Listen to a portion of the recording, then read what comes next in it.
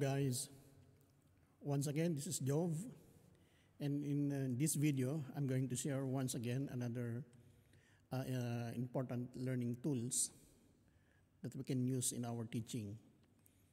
So this tool is called the SCILAB.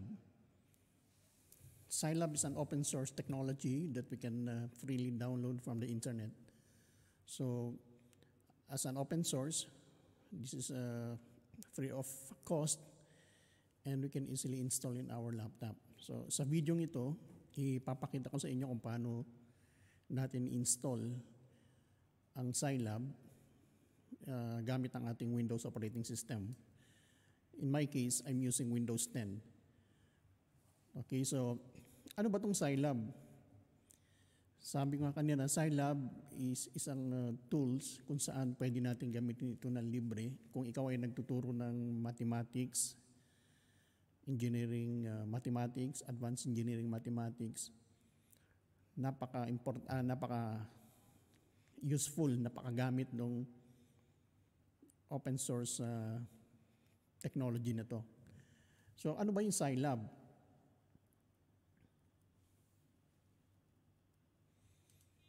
Ang SCILAB, this is the contraction of scientific laboratory. In short, pinaikli lang nila ng scientific lab. This is an alternative open source software as compared to MATLAB na may bayad. So yung capabilities ng SCILAB is parang MATLAB din. The only difference is ito libre nga, but both MATLAB and SCILAB can be used as numerical computing software. It is an interpreted programming environment and it is used by any scientific and engineering applications. Ano ba yung mga applications na pwede nating gawin dito sa SCILAB bilang isang teacher sa engineering or mathematics? These are SCILAB applications. Ano-ano yung mga pwede natin gawin dito sa SCILAB na to? So bilang teacher,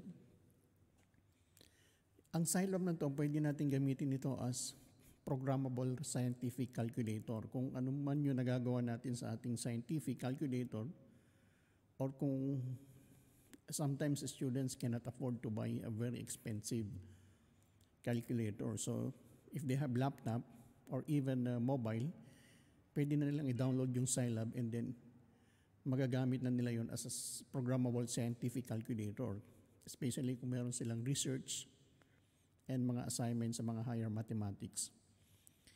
Ginagamit din ito sa engineering for digital signal processing, doon sa mga ECE na nagtitake ng research nila in digital signal processing.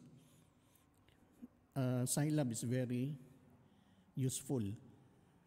Image enhancement also is another application of SCILAB, and IoT system integration. So alam naman natin sa technology ngayon, very popular na yung Internet of Things or IoT, both in engineering and IT courses.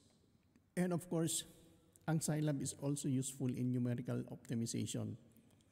Like yung approximation, numerical approximation using numerical methods, and this can also be useful in sa Taylor series and Maclaurin series approximations.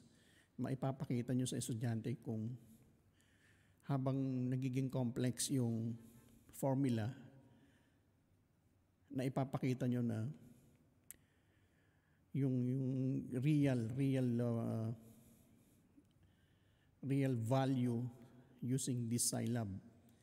Halimbawa, meron kang pinapakitang function, and then as you compute the function, habang nagiging complex siya, nagiging bumabalik sa original na function. Mapapakita mo rito sa SCILAB. And of course, statistical analysis. Gamit na gamit din to sa statistics because SCILAB has a lot of toolboxes na pwede mong i-download and applies sa data analysis sa statistics subjects. Very useful. And then dynamic system modeling.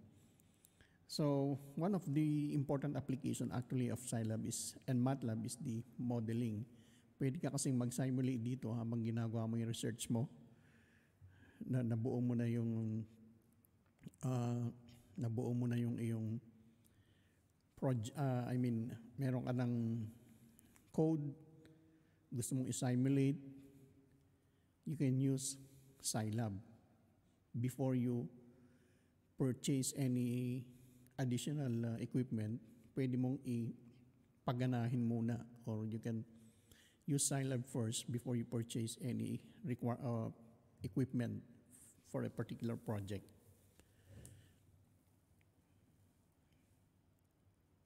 Okay, so ipapakita ko sa inyo kung paano natin i-download muna yung SCILAB and then install in Windows 10. So very simple lang naman.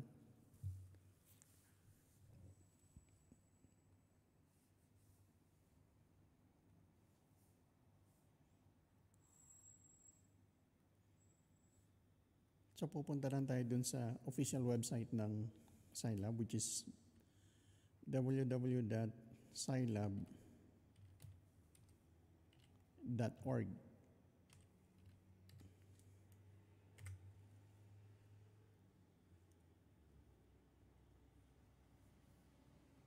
Okay, once andito na tayo sa website niya, i-click nyo lang yung download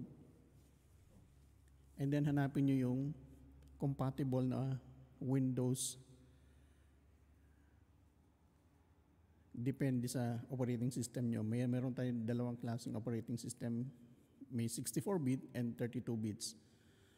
So i-check nyo muna bago i-download. So in my case, I'm using Windows 64, so I'm gonna be downloading this SCILAB for 64-bit computer. So after downloading, so makikita nyo download siya.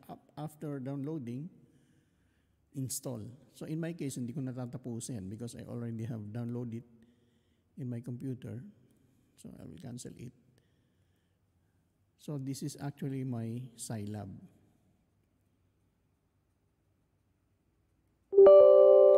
Just click yes, yes,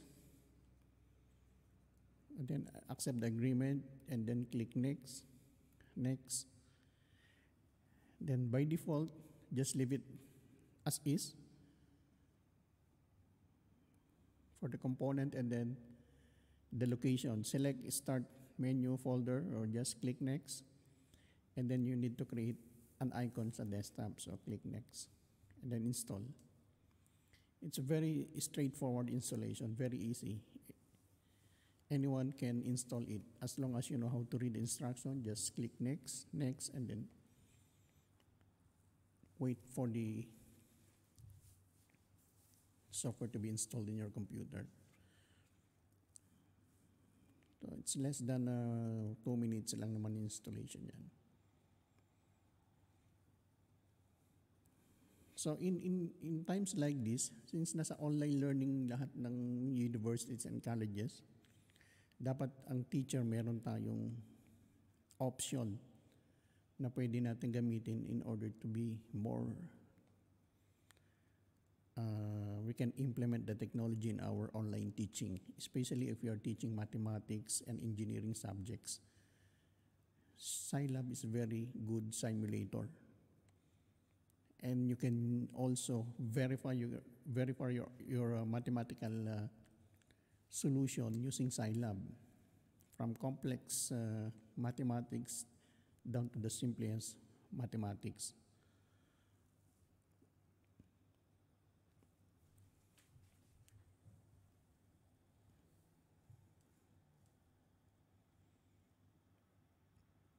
And then after this installation, I'm going to make a video again how to use this SCILAB.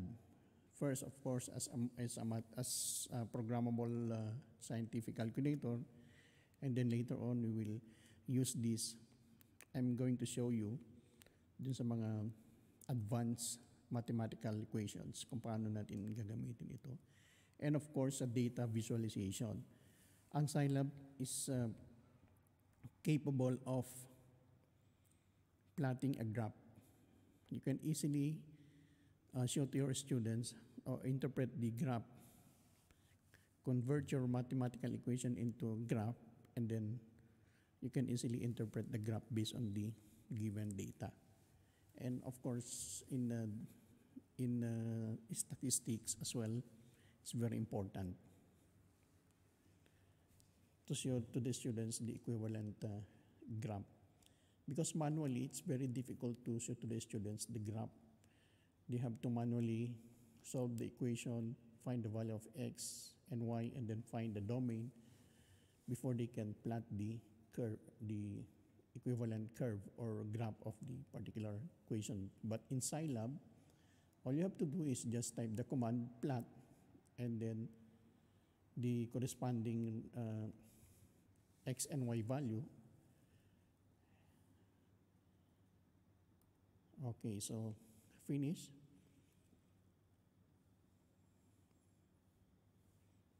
So let's open it.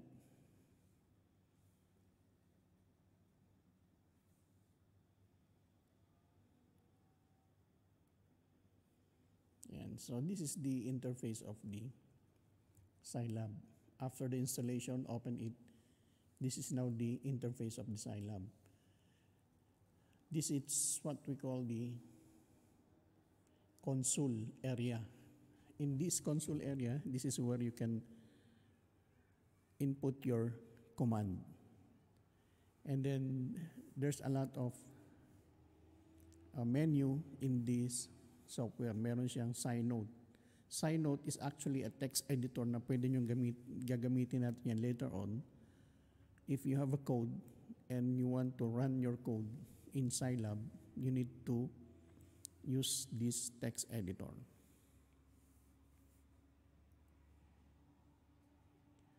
Yes, like for example, I had an example already. So just write the code here. This is the SciNote, sorry. This is the text editor of the SCILAB. So pag niran mo yan, it's very simple. You will automatically, after running the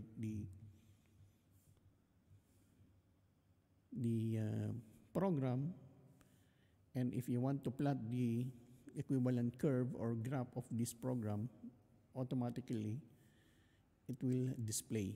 Like in this case, analytic solution, numerical solution. This is an example of ordinary differential equation that shows the graph of analytic solution and numeric solution. And you can easily analyze the graph.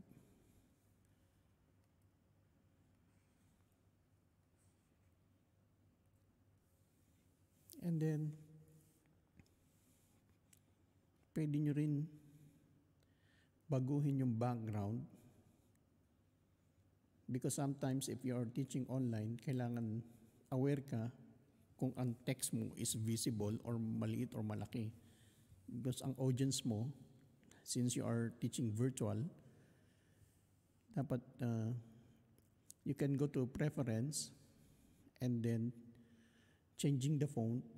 Ito lang yun. If you are using SciNote or this is the console command and the other one is the text editor which is called the SciNote. Pag nasa console ka,